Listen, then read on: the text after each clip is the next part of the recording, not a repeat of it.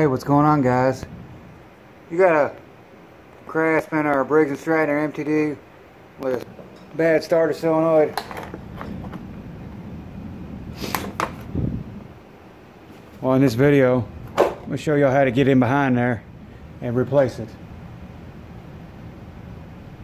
First off, to make the job easy on you, remove the gas tank.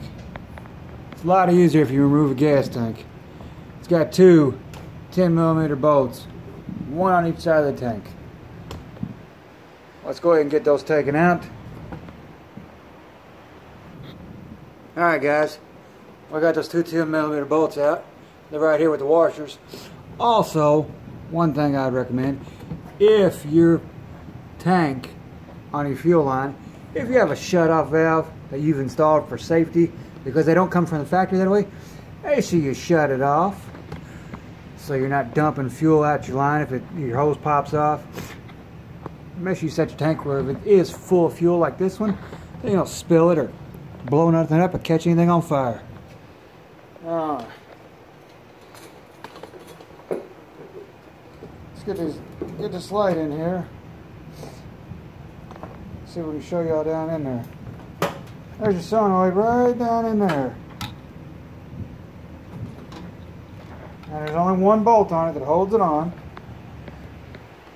And it is right there. And I believe that is a, let's say, 11mm. Yep. And there's also one, it's a double-sided, so you got to reach right in here on the back side, flip the wires up out the way, right there's the back side to it right in there. I don't know if y'all can see that or not, but it's made to the solenoid from the factory.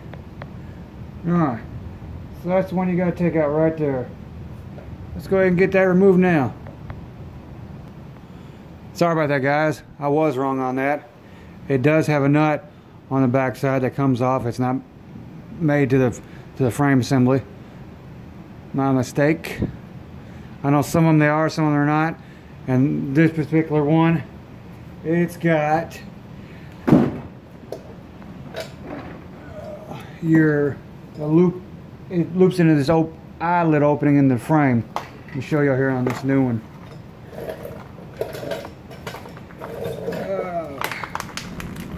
So they just crack this thing open. Also, just so y'all know, y'all can order this on Amazon, and it's $9.99 and it's through Amazon's warehouse from Outdoor Factory Parts. So your, Polaris, your Craftsman, your MTD, Husqvarna, your Dix Aaron's, as you can see, standard solenoid on all those models.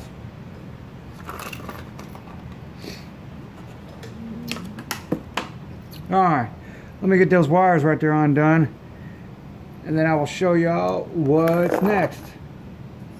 Actually, you know what, here, I'll show you on the video the wires here. You're gonna have two wires down in there, right there on top. Then you got your starter and your battery wire.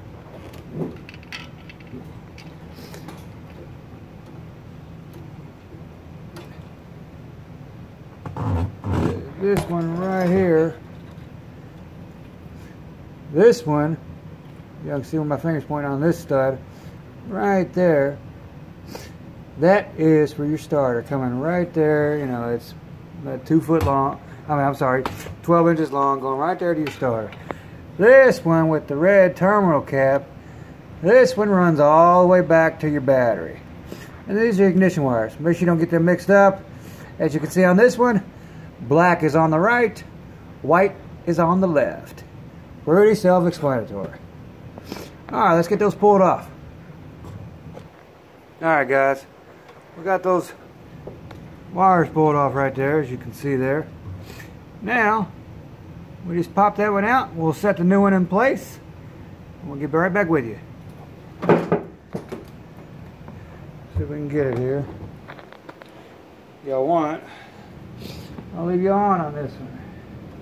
See, it pops out of that loophole right there on the frame. And that little prong right there. See, it loops out. There's on the new one. There's the old one.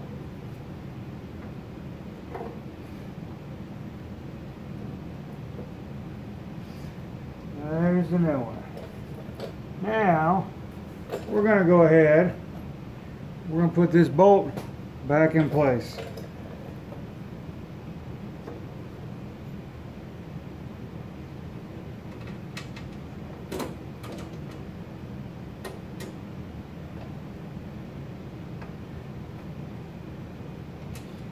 I mean, yes, this can be done without taking the fuel tank off. However, it's a whole lot easier, a whole lot simpler.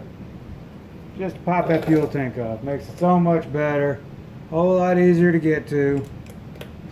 I'm gonna go ahead and tighten it up real quick. Oh shit, the fuel tank. That's right. The fuel tank was 10. Everything else is 11.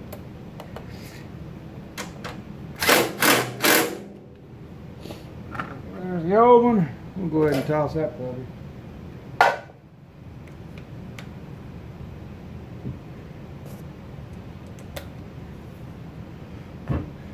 Let's see here.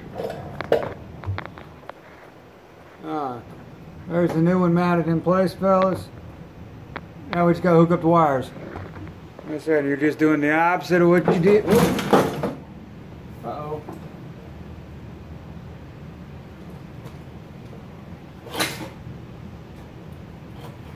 There we go. No, you're just doing the opposite of what you did. Take it off. Sorry about that. Lost the shop light here. Fell over on us. Alright, let me get these wires hooked up. I'll be right back. Alright guys. We'll get the wires hooked back up in there. As you can see right there on the solenoid. Get the wires hooked back up. Now we just got to put the fuel tank and everything back on. And she'll be ready to fire up. And that's it guys. There's your video on your Craftsman MTDs on how to replace that pain in the butt starter solenoid. That's a lot of people, you get a lot of people, you know, asking questions on, you know, which model is it, which solenoid is it, because there's like 3 different ones, but that's the most common one. Some of them is a double bolt hole instead of being that eyelid with that hook.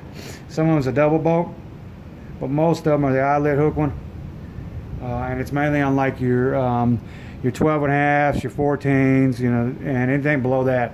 You know, some of them have an 8 horse, but yeah, it's mainly on your single cylinders and below. Anytime you get in a dual, you know, quad, dual cylinder, then you know it's usually different, bigger model solenoid. It takes a lot more amps. But anyways, all right. Well, we're gonna get this fuel tank back on here. But there you go, guys. There's your video on how to replace your starter solenoid on your Briggs & Stratton engines, on your Craftsmans, Cub Cadets, Aaron's mowers, Husqvarnas, all your mowers that are the small mowers, not lawn tractors, that are made by MTD. You know, they're all made by MTD anyways.